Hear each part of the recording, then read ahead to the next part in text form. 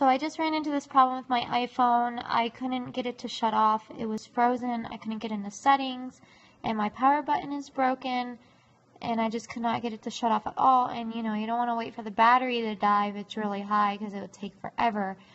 So what I did, and it won't work right now, and it might be because it's not frozen, but this is what I did. I went to the demands. You hold the home button. Apple, shut down. And I don't know why it's not working now, but that's honestly what I did. You can even try Apple shut off or turn off and see if it will work. But that's just what I did. And like I said, I don't know why it's not working now. Maybe because it's not frozen right now. But it worked, and it shut right down for me. So hopefully this works for you. If not, I'm sorry. You know, you could try going online and looking up other things. But it worked. That worked for me. So good luck. Thank you for watching. Bye.